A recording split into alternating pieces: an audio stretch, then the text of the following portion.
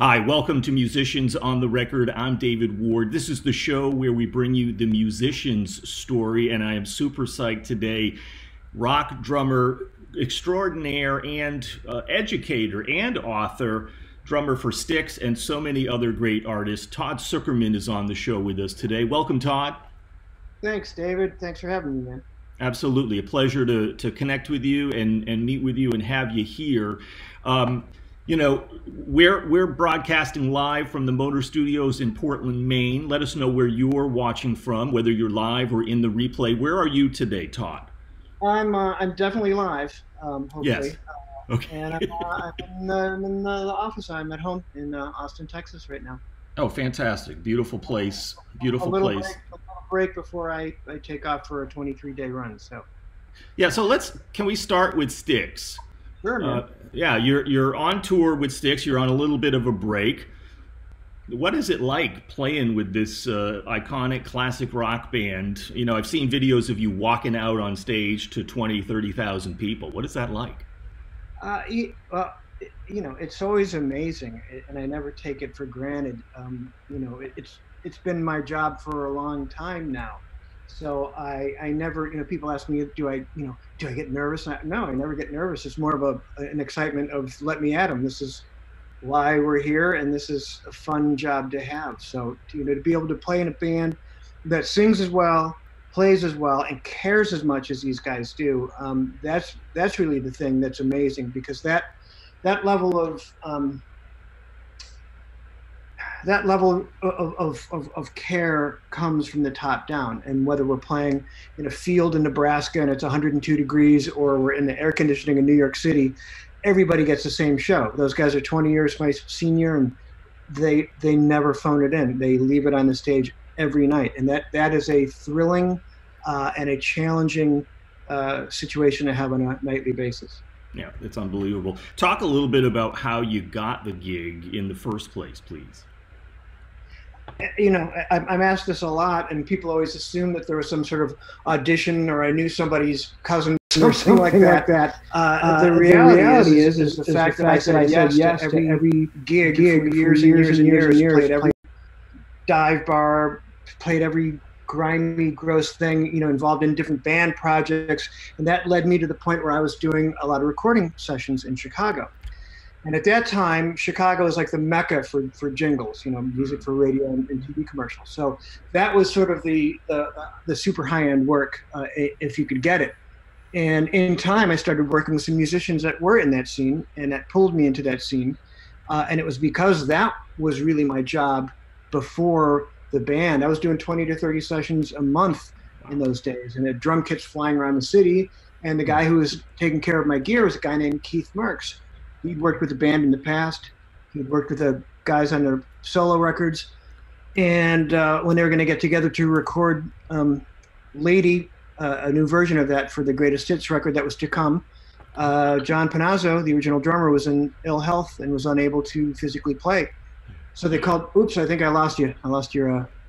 Oh, there you go. You're back. I'm still here. Yep. You're back. You're back. Anyway, they called Keith, and they said, who should we get? And he said, oh, you should call Todd Sucherman. So that was really the genesis of meeting those guys, was getting called into ghost drum on a recording session. And then they called me back the following year to record a new piece of music, and I could tell something was brewing. And the next day they asked me what was I doing that summer, and that's how it all came about. It's amazing, and obviously sad to have lost John. But thankfully you were there and certainly qualified for the gig, since already having recorded and played with them. Well, I was a fan of the band. I saw them 3 times as a kid growing up. I had the records. I was from Chicago, so you couldn't turn on the radio without hearing them. So they were hometown favorites. So I knew all the songs. I knew the live endings, and that was sort of the funny thing. When the first weeks of rehearsals, they didn't remember how things ended, and I would tell them how the songs ended. So, that was, I think that put me in solid from an early position. I love it. That's great. It's just the new kid on the block, and you know all the songs. They've been just playing it too long. It's a breath of fresh air. That was the joke. If anyone didn't know anything, they'd say, ask the kid. Right. Oh, I love it. That's fantastic. What, tell us about, for somebody who wants to get to be where you are, touring and playing with this kind of band. What's the best thing about being on tour? What's the most challenging thing about being on tour? Well, one of the perks about being on tour is being able to see friends and family and whatnot at least once, if not twice a year, every year. And I see a lot of friends and people that, if I had a day job that had me in the same desk for the next 35 years, I may never see these people again. Right. That's definitely a perk. I love traveling. I love restaurants. I love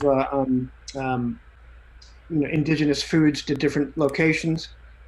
The hardest thing is maintaining a sleep schedule, maintaining your health, being away from your family. It was definitely easier as a younger single person than an older husband and father.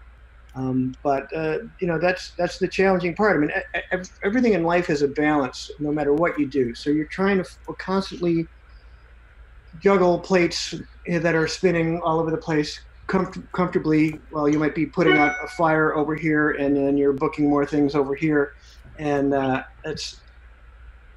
that's one of the difficult things is finding a balance. But that's always the case, isn't it? Sure, absolutely. So how do you do that, Todd? How do you, you're sleeping on buses sometimes in hotel rooms. Constantly learning. It's a work in progress all the time. Yeah.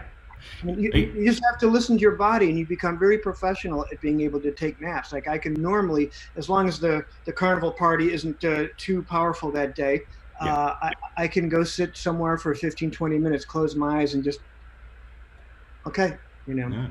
So power naps then. Yeah. Power naps are important. I'd have to be traveling with my favorite pillow or something like that. It would just get all grungy. It would be a mess, I think. You just got to learn to sit in a chair, close your eyes, and go. Right. I think that's actually good advice. So, hey, everything is better with music, and I wanted to play this clip. Our friends at Drumeo, and of course, Jared and Dave and all of those guys, you did something special. Well, you've done something special there in total, but this is not playing drums in a van down by the river. You guys helicoptered to the top of a mountain. Any hairy moments in the helicopter? There was one moment. I mean, we were with guys that were like the guy Misha Gelb, who's our pilot. He flew that very helicopter around the world. Wow. So these guys were badasses. These weren't like, hey, Jared knows a guy like, hey, fly a copter. It wasn't. Like he's got a wife and kids too. Like he's not going to just put himself in harm's way. But we, at one point, it was inclement weather. It was raining. There was a bit of wind, and we're flying over Stave Lake in British Columbia, which is a long finger lake. And on either side, there's mountains with nothing but the giant pine trees. Wow. And at one point, the helicopter kind of did one of these like side to side things, and I'm thinking, literally, this, I'm in a tin can. I could punch through the door of this thing. If this thing goes down, where are we going to land? On top of pine trees on a mountain like this, or right into a frozen lake? What's it going to be? Right. We all live to tell the tale. Live to tell the tale. It's amazing. And actually, living to tell the tale, because we're going to come back to Drumeo in a second, but the thing you also live to tell the tale is you played with Spinal Tap somewhere in your career, and somehow you're still here as a drummer. How did that happen? I think maybe Greg and I are the last two drummers, and I think they decided to spare two of us and let us continue to walk the earth to tell the tale. Yes. Yeah, no, I played with those guys in 2000 and did a couple TV shows. Boy, it's 10 years ago this month, I want to say, 2009. Wow, amazing. And Tap has not done anything as Tap, a full band, since. So it's quite possible I ended their career. Yeah. That's a nice honor, though, I think, right? So, and are you possibly the guy who they may call, though, if they do a reunion tour? Well, it was Greg's gig. Okay. So I was called to fill in when several times when Greg couldn't do it. So who knows? You know, anything that's ever happened to me, I couldn't have imagined. So I never try to imagine what could be around the corner, because I'd be 0 for 1,000. You know. What was the dream you had as a kid of what you wanted to do with music, with drumming? I really wanted to be a session drummer. That was what I sort of set out to do and did for a while, until the business changed, where it was, you know, look at the amount of road work that, you know, Kenny Aronoff and Vinnie Colaiuta have taken over the last 10 years. That tells you right there. Yeah. Not that sessions don't happen. It's just, it's nothing like the old days. Sure. And with music being devalued and recording sessions closing and blah, blah, blah, blah, you know, yeah. It's kind of a downward spiral of that. But the first time I ever recorded in Universal, which is a big giant recording studio in Chicago that of course closed in the 90s, I was there for the graveyard shift, and I saw road cases. And there was, you know, from one of the session drummers, and it didn't dawn on me like, oh, you could have more than one drum set or more than one cymbal bag. Yeah. And his name, Tom Radke was his name. He was like the main guy back. This was like 1981. Okay. And so I saw that, and right then and there, I'm like, that's what I want to do. I want to be so busy that someone else carries my drums in the recording studio, and it's like they're waiting for me. I thought that was the coolest thing in the world. So the guy that did all the sessions in between Tom Radke and myself is a guy named Jim Hines. And Jim played in Brian Wilson's band after me. Anyway, Jim and I were talking one time, and he said he had the same experience with Tom Radke. That's when he knew that he wanted to be a session drummer, because he saw him put a floor tom in his Ferrari outside a little jazz club. And he said, that's what I want to do. I remember Hal Blaine called it Carthage or Carthage. What is it? Carthage, yeah. Carthage, yes, absolutely. And Keith Marks, the guy who recommended me for Styx, like, he was my Carthage guy. He ran the Carthage company in town. So if you were doing the sessions downtown, Keith had his guys moving your gear, whether it was a B3, a whole keyboard MIDI rack, or guitar rigs, bass rigs, drums, whatever. He was the guy. You know, moving. Sorry, I got my lawn guys sneaking up on me here. It's okay. You can have him come in, have some iced tea, and he can have the mic as well. We're live with Todd Sucherman. Get your questions in, your comments, whether you want to ask him about Styx, being on tour, playing with any of the number of folks, Spinal Tap, Brian Wilson, Carthage, whatever you want to ask him. Whether you're live or watching this. A lot of Carthage questions today. A lot of Carthage, exactly. All right, let's go back to Drumeo and RDM, because I've spent the last 26 weeks hanging out with you on Drumeo. And for folks who don't know this, Drumeo.com, amazing place. And you've been teaching this rock drumming. Drumeo.com/rock. Yes, and the rock drumming master class that you have. Please tell us more about this.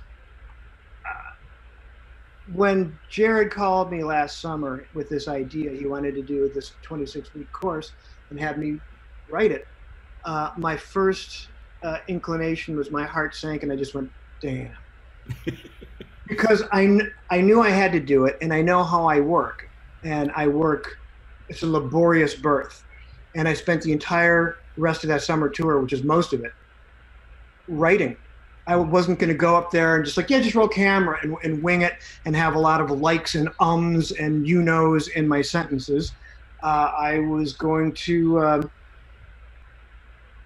do something that I'd set out to do, something that no one had ever done before. Presented so much material, but yet in bite-sized morsels spread out over these 26 weeks that takes you from point A to point Z, where you also have full access to me, to write me, or send me all the videos like this, and I could take a picture in my hotel room or write you back like, no, open a little bit more space in here, or whatever it is, whatever the topic. So that was sort of the beginning of this, and I spent all summer writing it, and it would be like an hour till showtime, and I'd be like, ah, damn, close my laptop. These pesky rock shows are getting in the way of my work. but I really, really wanted to rise to the challenge and impress Jared and Dave and have them be excited about what this is, because what those guys are doing up there is nothing short of astounding. And their heart's in the right place. They really want to make the world a better place through drums and through music. And they're just, you know, they're wonderful, wonderful people and smart as hell. And I knew that, like, oh, this is going to be a great fit working with these guys, and we have a great time doing it at the same time. So that being said, when this is all done and filmed and all put together, you know, you never know how it's going to be. It's like you're releasing a movie or an album, or you're opening a restaurant. Are they going to come? Or are they going to like the food? And from the feedback from the first lesson was just, my heart swelled. I'm like, okay, this is going to be great. It's going to be great. And man, with the first semester ending now, the feedback and the testimonials, I can't read them without, you know, my eyes getting moist, because it was such a beautiful thing to participate with drummers, thousands of drummers from 50 different countries, from all over the world. And to help them and have them, you know, note after note saying, this changed my life, this changed, look, I can't even say the things, but the response was overwhelming in all capital letters. And so we decided, well, let's do it again for the people that missed out, because, you know, you can lead a horse to water, but you can't make them drink. And people are always like, yeah, that looks cool. Or, well, I don't know, it's kind of expensive. It's not. It's $11 a week. And if this is your profession, your passion, it's the price of 2 cups of coffee at Starbucks. You know, there's nothing to invest in your thing. This is our thing. People go play golf, that's their thing. People go whatever to a shooting range and shoot guns or whatever, that's their thing. People go skiing, skydiving, jumping off stuff, that's their thing. This is our thing. And to say that $11 a week, my goodness, and not comparing myself to Steve Smith, but if I was 16 years old and Steve Smith did this, you could put 2 zeros at the end of the price, and I would have found a way to be in a class. I wouldn't have missed it. So people are going to do what they're going to do, but those that were in or on the fence and got in, every one of them, it just hundreds and hundreds and hundreds of notes of gratitude. So we're hoping that other people that are sitting there going, oh, I don't know, maybe. Right. It's proven to work, you know, with flying colors already. So if you want to be a different person, a different player, have your relationship to music, have your relationship to the lyrical content, have your relationship to how you formulate and shape pieces of music, how you relate to other musicians, both personally and musically, conversationally. You know, if you can relax here and relax here, then and only then can you be a conduit to who you're supposed to be, who your authentic self is on this instrument. And when you're unclouded by nonsense, whether it's mental aspects or physical aspects, then and only then can you really be in touch with the music and be in touch with the conversation that you're having with other musicians who are also not clouded with nonsense. Right. So that's when the magic happens. And most people I find in my live master classes and teaching at drum camps, people are screwing themselves up. 95% of all drummers are playing wrong. And hold on, I don't have a drumstick. Actually, I got one of my daughter's little tiny sticks here. Most people are grabbing the stick like this or putting it in a big monkey knuckle. You're never going to be able to play ding, ding, ding, ding, ding, ding, ding, ding, ding, ding. It's impossible.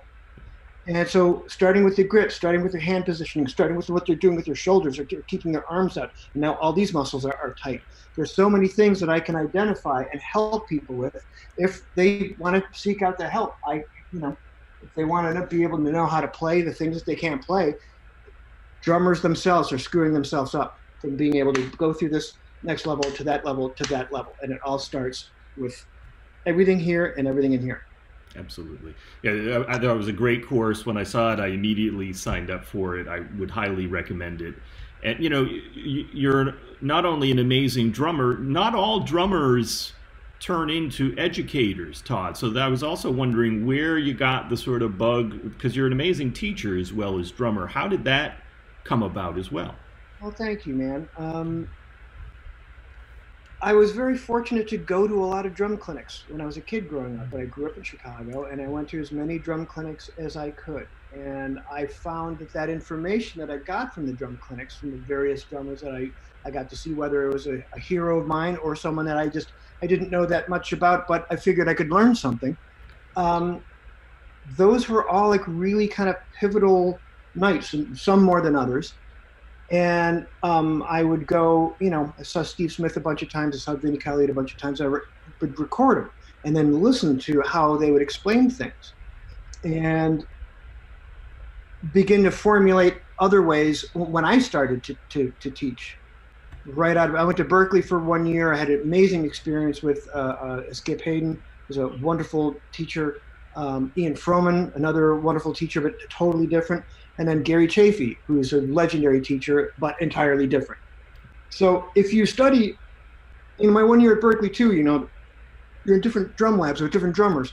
So I always equate it to when you're in a situation like that, it's like you're at this big giant buffet and you got your plate and you go, okay, hey, egg rolls, pancakes, crab legs, there's a spicy tuna roll. You put all these weird things together and then you look around and you're the only dude in the room that has this plate. When you're in a situation with that many different influences and references and inspiration points and just educators coming at you, it's a lot. And then you go, I like this from this guy. I like these things from this guy. I like these things from this guy. And hopefully that helps sculpt a unique you, and then you got the weird plate with crab legs and pancakes. Right. And a little oatmeal on the side, right? Why not? Yeah, chocolate pudding, right? So that was really what got me into it. To continue, if I may. Please. As I taught more, and have taught more, especially over about the last 5 or 6 years, with the experience that I have now, and I would see certain threads with drummers, whether I'm in Prague, London, Nashville, Tulsa, Bangor, Maine, it doesn't matter where. Like, drummers are all doing the same gnarly shit that keeps them from going up. And it's the 5% are the ones that everyone goes, look, oh, how you do that? Or, oh, he's so fast. Or, oh, it's a God-given talent. No, if you just learn to align yourself with physics and with nature, then that's the only way that you can accomplish certain tasks. Fast singles, fast doubles, fast ride, 3 and 4 note patterns with the hand, molar strokes, triplets. You can't do these holding the stick drum corps style or big monkey knuckle style, or with a tight grip, or with the pinkies out, or with tight arms all the way up to your neck and a tight mind. If you're able to loosen all that stuff up, then you can do those tasks. Look at any good jazz drummer; they all can do that.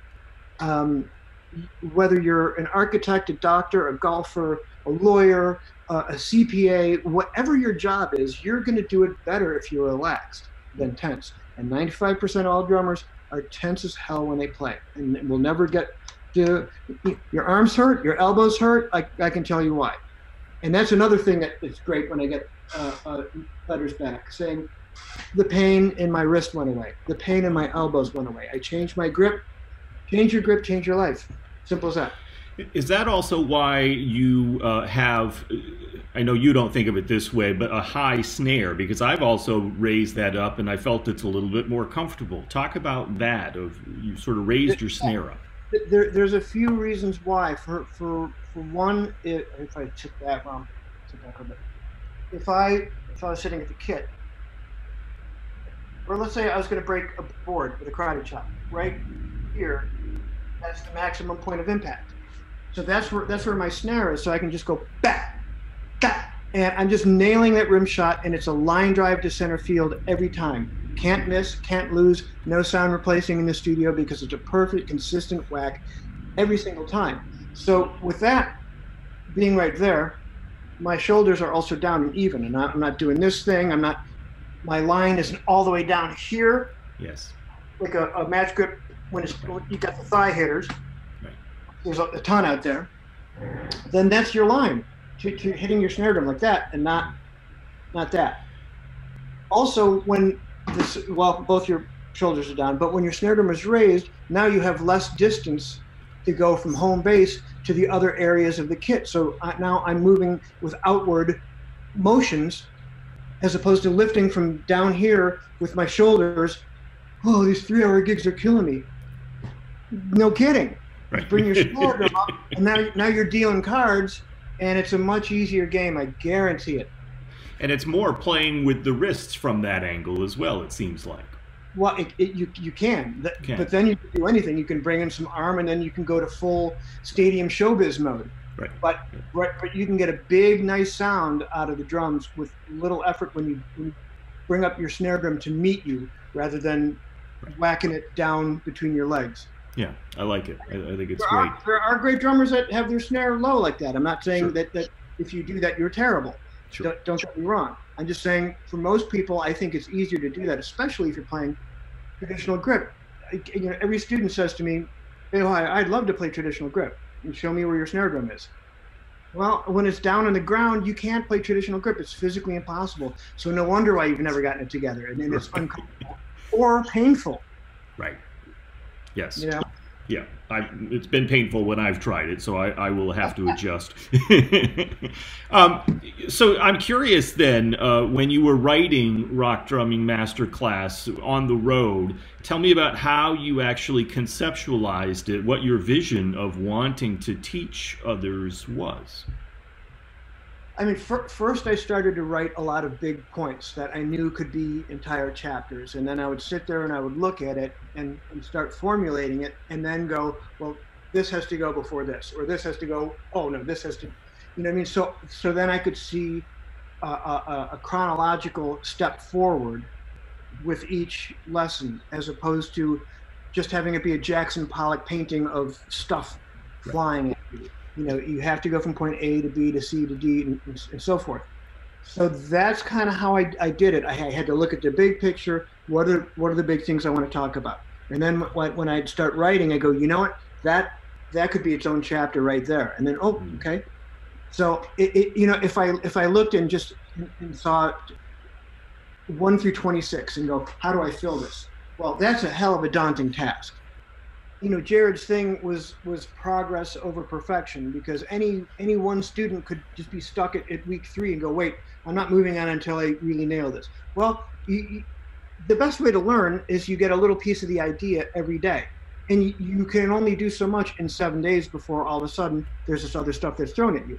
Now, the cool thing about this is you go through it again. Now that you've been through it, but you've just kind of, well, you've done what you could, what any individual could with this. And then when you go back and do it again, and I'm not saying you got to sign up again, you have access to this stuff for life. Now it's like, I've carried you for 26 weeks and now you're free, fly away. You know? But it's up to you to go back with what you know now and start over and do it all again. And the level of clarity that you'll find, and you're like, oh, this is a lot easier now. Like, and then maybe do it again, and go back and hit the parts that you want to work on or that you really enjoyed, because it's yours forever. I mean, if you buy the program, you have the program. If you don't buy the program and just wait to see, you know, my little 50-second clips online versus 16 hours that you get to keep forever with charts and PDFs and everything written out, and the technology is bonkers on it, man. Yeah. Individual slow-mo at any moment. Right. The slower downer, right? It's pretty good. Oh my God, if I had that in the 80s when I was a kid, my goodness, that's the coolest thing in the world. When they showed me that, I lost my freaking mind. Right, yeah. The way we learned music is take the needle back and put it back on the vinyl record, and then, Now, I also read, so go ahead. Yeah. Well, I was going to say, you know, when I post, you know, some live Styx things, I'll occasionally get someone like, hey, why don't you put a foot cam in there too? I'm like, sorry that one camera on the entire song is not enough. You know what I mean? Like, when I was growing up, like watching like Midnight Special, like you'd hope you'd see a 2-second clip of the drummer, and then you'd have to learn whatever that was. Exactly. You know, and then they'd always show the drummer, you'd hear like, and they show the drummer, God, like, and that's what you got to see. Right, that's what I got to see. Sorry, no foot cam. That's how I had to learn. That's right. Yeah, exactly. Yeah, and then it's always back to the lead singer or the guitarist. So there you go, right? So now I also read with the rock drumming master class, you talked about your methods and mechanics.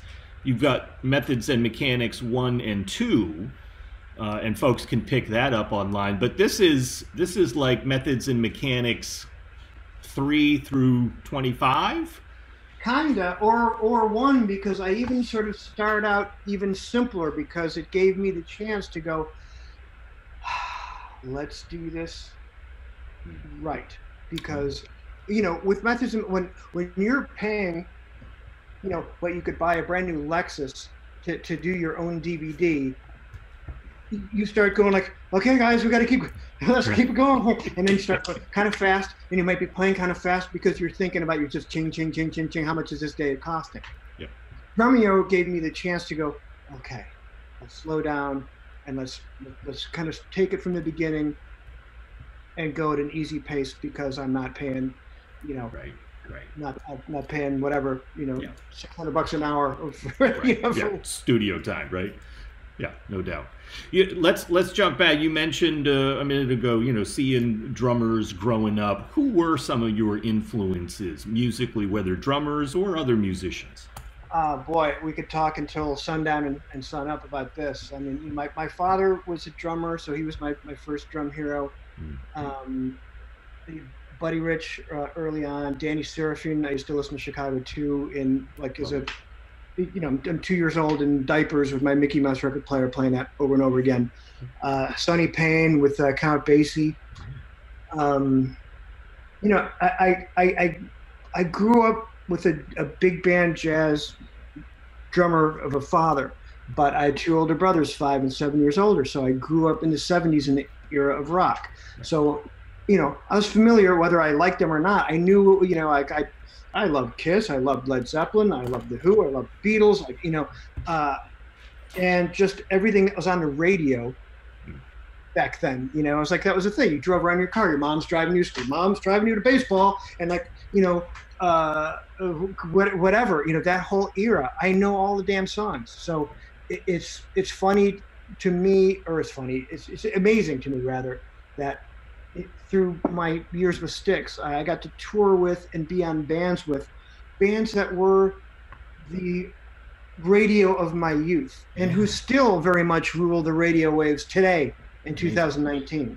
Like who? Who were some of those bands? Oh, Journey, REO Speedwagon. We've been done runs with Peter Frampton, Leonard Skinner, Hart, Bad Company, Def Leppard. You know, we were out with Joan Jett last year, Foreigner. Incredible stuff, right? Yeah, it's nuts. It's nuts. Tell me more. Was there a Sucherman family band? You coming from a musical family with your brothers, with your dad? Yeah, well, my mother was a actress who could also sing and play piano. But my older brother Paul, still he's a professional pianist and keyboard player and educator. He teaches jazz at University of Wisconsin. My brother Joel got a straight gig. He didn't want the musician's life, even though he was a bass player. So we grew up like normal kids. You go for a swim or throw a ball around, and then go in and we play music. And that was, I mean, it was a wonderful card to be dealt in life to be the youngest in a musical family, because there was always, you know, there could be one type of music or one band or one artist, you know, coming out of one bedroom, coming out another one. Once something's playing in the kitchen, you know, it was a great way to grow up because it was just music, whether it was Mozart or Led Zeppelin. Right. Yeah. And was it always the drums for you? Because I've seen you playing the piano a little bit too. Any other instruments? I horribly tinker at piano and guitar, but to say that I play them is an understatement. I could sit in with no one. I could play the beginning of Substitute by The Who on the guitar. I could maybe do the intro and then walk off stage. No, it's always been the drums for me. Yeah. It's always been the drums for me. I mean, I enjoy singing, but I've always been a little sheepish about it.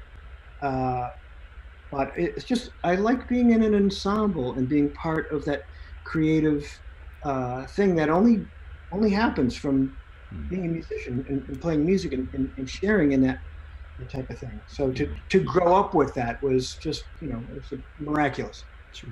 Tell me some of the biggest lessons you learned from both your mom and dad about, you know, because you said your dad was a drummer as well, but about music and the music business. Being on time and reliable was a big thing from both my parents, especially my dad, because your reputation is everything. If you're unreliable, whether you're going to be late or is he going to show up at all, or, you know what I mean? It doesn't matter how great you are, that's going to hurt you at some point. True. So that was a big one. You know, my father taught me how to read music, how to read charts, how to play, how to, you know, everything. Buzz roll, double stroke, singles, paradiddles, all that.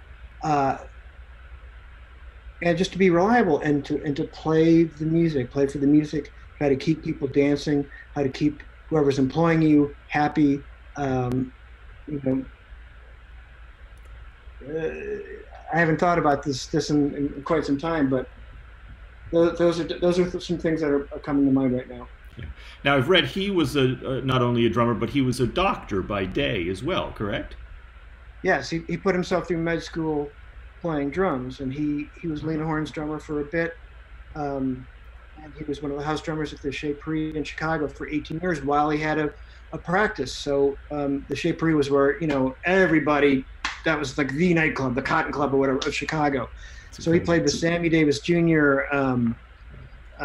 Joey Lewis, Sophie Tucker, you know, every friggin' comedian, dog act, you know, whatever, singing, ventriloquist. It's all right, it's all right. I mean, he worked with all these guys, because that was, if you were a star and you did the big show lounges, that was where you played.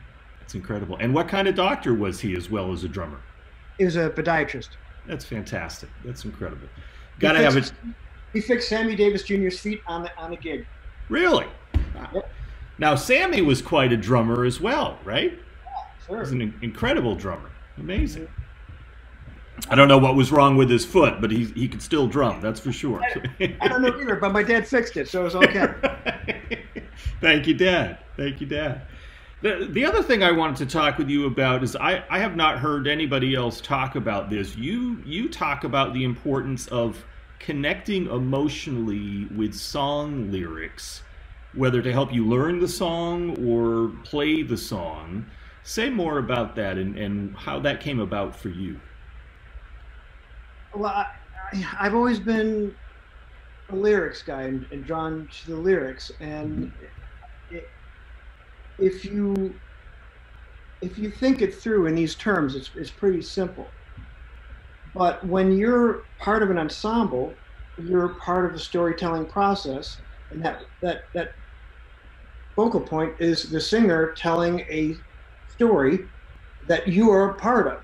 So you're a cinematographer on this film, and you can screw it up.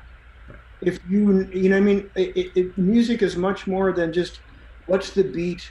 I stop here. You want to fill in the chorus, 16-bar chorus. It's more than just numbers, and this is conceptually what will work with the song, or even, oh, this is nice with the song, but if you know what the song is saying, then you can attach yourself emotionally to the piece of music. So if you're the singer-songwriter or whatever, you call me in your studio to play, what's the song? I want to read the lyrics down.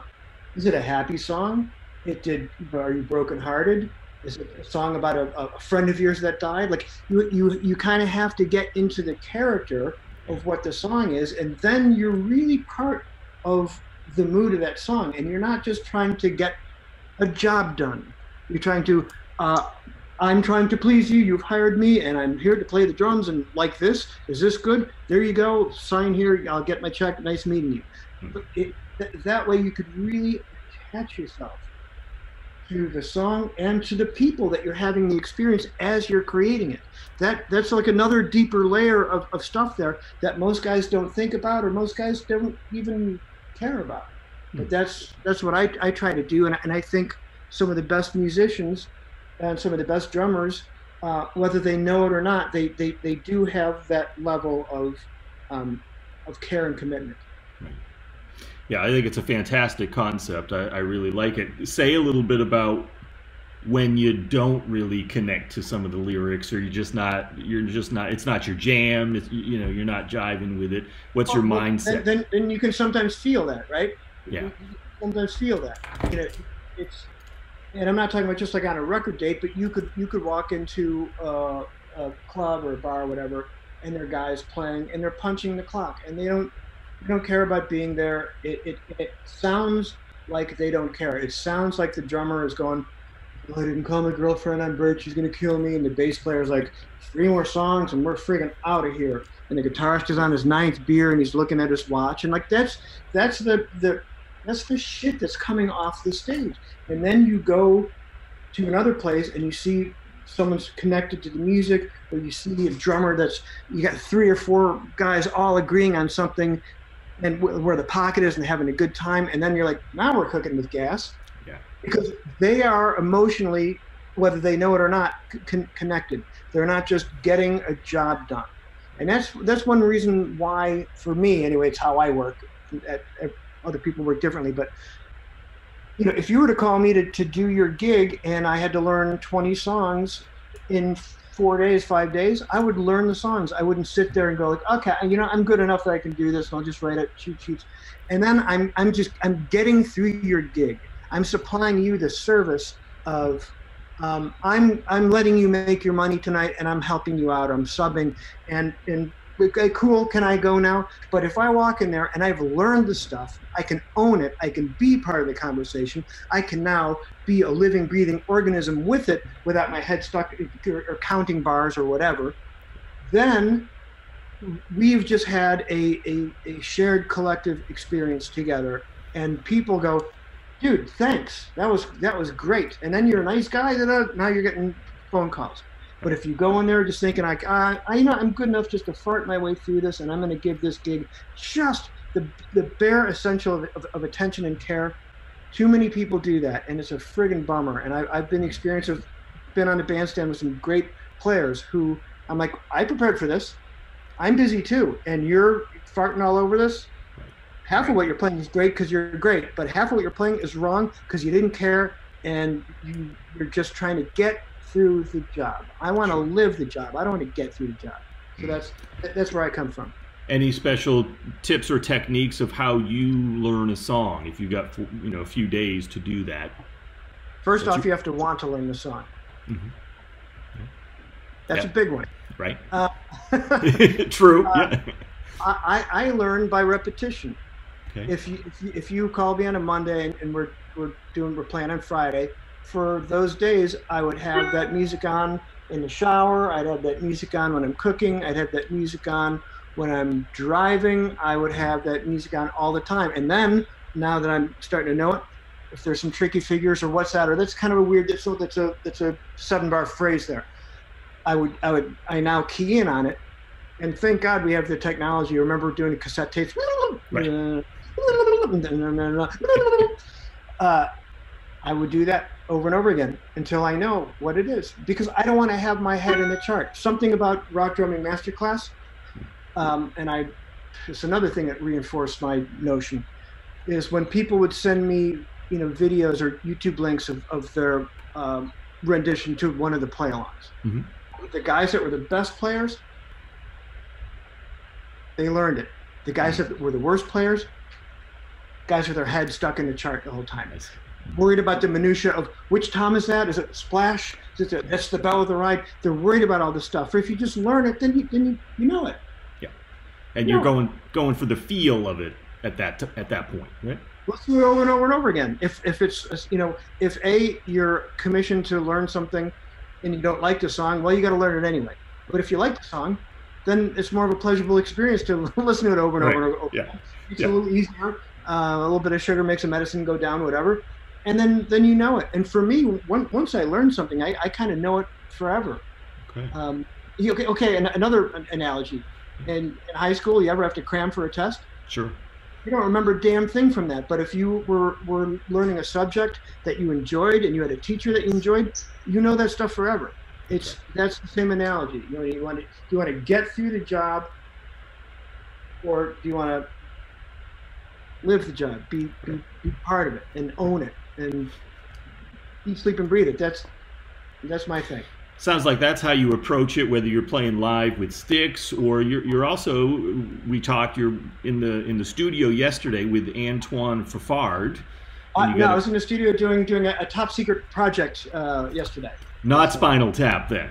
No. Not Spinal Tap, no. The Antoine Fafard record comes out at the end of August 30th, but actually you can pre-order it now at AntoineFafard.com. The cool thing about this is Antoine saw a YouTube clip of me playing Jerry Goodman's Tears of Joy, which is on the first Methods of Mechanics. And he thought that it would be interesting to have me in this next record, even though I'm known as, you know, a rock drummer. So this was just ridiculously challenging fusion music. Just, you know, no two time signatures in the same, you know, next to each other. And Antoine plays bass and guitar, and the great Gary Husband on keyboards. So not only is he a brilliant, brilliant drummer, he's a brilliant, brilliant keyboard player as well. So just freakishly talented.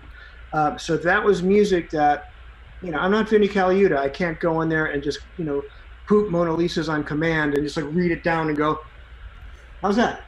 I really wanted to learn this music and be in it. So when I played it, I could say what I wanted to say within the piece of music and be part of that conversation musically, you know.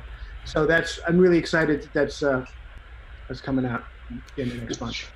What's the mindset similarities and differences for you for going into the studio versus playing live?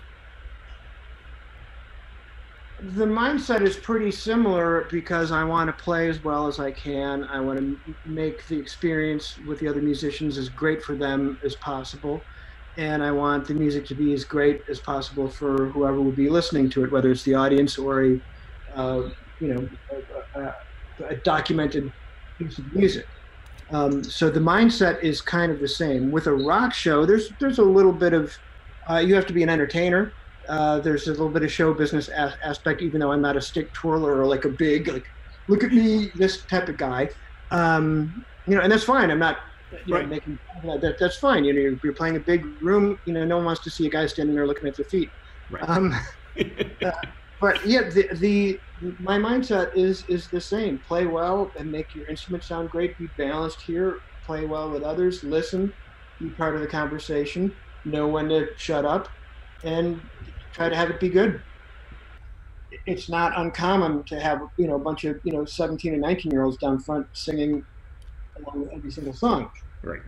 So they're having a new experience with it. So I mean, they're literally the age group from, you know, from kids from 1 to 92. It's kind of that type of thing. So everyone's in their own trip of what they're experiencing. So that's the thing about music, man. It's the human experience.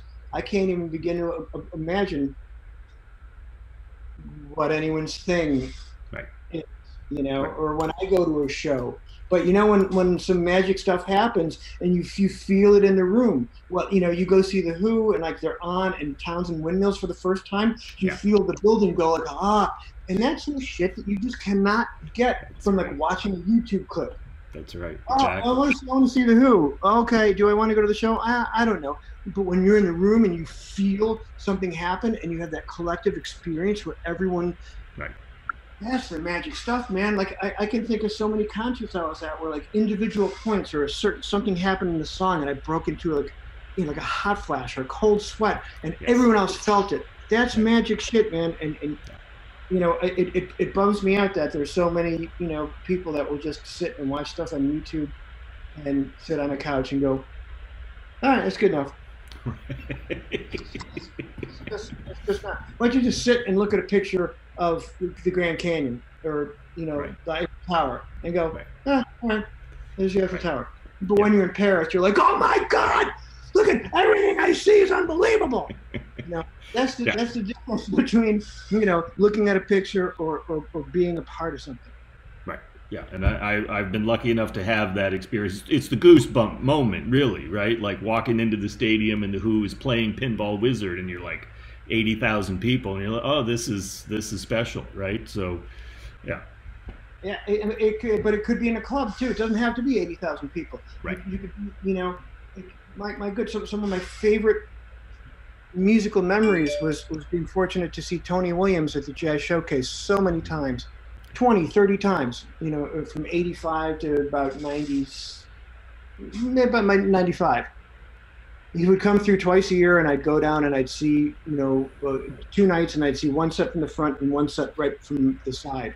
And when he would start playing, it would scare me. It was like this fight or flight. This big, giant, you know, 24-inch bass drum in a jazz club, and he'd just start before anyone else played. And that was just tribal and ethereal and life affirming. That's heavy, heavy stuff. It's amazing. Yeah.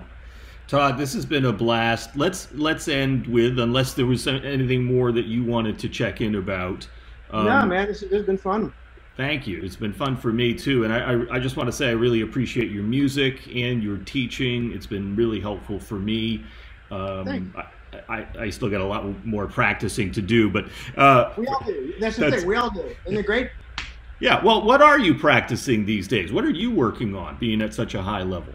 Normally, I'm working on things that are coming up right around the bend.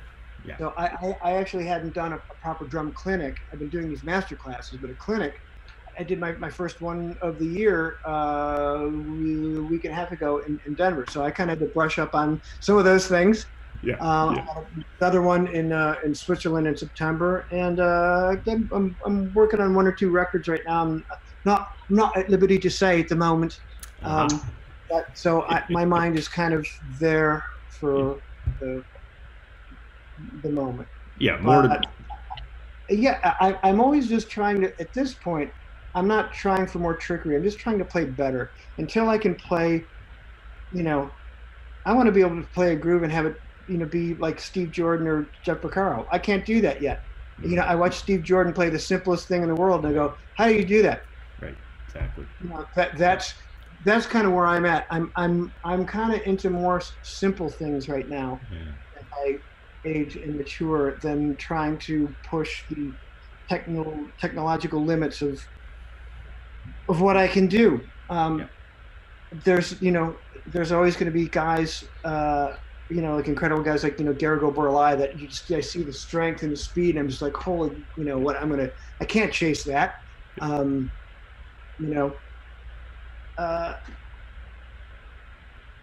know, Vinny Colaiuta, I listen to him and I watch him, and just the way that he can just conversationally improvise brilliance. Just like I say, just like I say, you know, crapping Mona Lisas on command, just got every bar. Just like, how do you do that? So it's, you know, if your mindset is correct about this, you'll die wanting to be a better drummer, and that's what I want to do. I want to keep doing this and be as good as I can. And there's no spiking the ball in the end zone with this. There's no way to measure how far, you know, like a race, how fast you can run a race, or how far you could throw a javelin or whatever. This is a personal game that you share with others, but I want to be able to do this as well as I can, for as long as I can. Yeah, and I think you do it pretty well, sir. For my money, you are the American Keith Moon. Let me just tell you, because I think you got, I think you got some of that Who energy in you from your playing, and just the energy. Some of the pictures I see, it's really fantastic. Well, thank you, man. I'll take that as he was an influence, and I was always charmed by his legend and lore and stories, and so I'll take that as a compliment. I just don't want to perish early as he did. That's all. No. And Keith was a great drummer, but I think you have technically overshadowed where he is as well. Just real quick, Keith Moon is so widely misunderstood. For those that there's, like, you know, when I talk to people, 50% of the people, like, they don't get it at all. Yeah. He was like, he played like a jazz drummer, where he never wanted to play the same thing twice. and he kind of hated having to play certain things, and he played things by accident, and he was just a tornado. Was he a great drummer, like his hands like Buddy Rich? No, not even close. Was he a great drummer, like where he came up with these great parts like John Bonham, or a groove like John Bonham? No, not even close. But it was totally different. Yeah. It was just this joy and this reckless abandon. And you know, when I talk about Keith Moon, then some people go like, "Oh yeah, you're touting a guy who drank and drugged himself to death. Great role model." Like, well, okay. Should we stop listening to Jimi Hendrix? Right. The Beatles took a lot of drugs. I tell you what, let's flush Sgt. Pepper down the toilet, because those guys weren't high when they did that. Right. Clapton. Right. Yeah. Everybody. Yeah. It does, like, separate that shit from the music. Right. Let's look at what he was doing, and Keith Moon's playing, especially for my money and in my opinion, there was something really special between '69 and '71 with his playing. Yes. '73 Quadrophenia was still great, but that was the first signs that the booze and drugs were starting to make him sluggish, and it was a little downhill from then. Although he still had some cool stuff. But go listen to Live at Leeds, the full one. Who's Next? Those are just monoliths in drumming and a snapshot in time that we will never have again. His energy was unbelievable, and you're going to get it or you're not going to get it. I didn't get Jimi Hendrix for a long time. That sounded like Vietnam to me, or like some in the recordings were shitty and grainy, and it was like a history class. But then one day I got it, and I'm like, oh, okay. And like, yeah, you look at him like he's kind of the coolest guy ever, isn't he? You know what I mean? But things, that's art, man. Things hit you or they don't. You could be at a museum looking at a painting, and a guy's just going like, I don't get this. And the guy next to you's just got tears streaming down his cheek. That's the thing with art. The thing that I don't do is, if I don't like something, I don't shithouse someone. I don't write things on. That's the thing. That's the one. Sorry, I can go off on a tangent here, but that's the one dangerous thing about the internet. It's like some little kid will post playing the drums, and then he'll get wailed on. Right. And maybe he doesn't know that it's okay that he's good, and he's going to listen to some guy pressing that button. Right. You know. So if there's any young musicians out there, get thick skin and plow through it. If you do this, do it because you love it, and we're all working on it. Don't let people who have no skills or no talent and live in their mom's basement tell you that you can't do something. That's right. I think that's the best advice of the day. It's fantastic. Todd, this has been a real blast for me. It's great to connect with you. Hang on the line. I'm going to end the live broadcast. But Todd Sucherman, thank you so much for being on Musicians on the Record today. Thanks, David. It was a pleasure, man. Take care.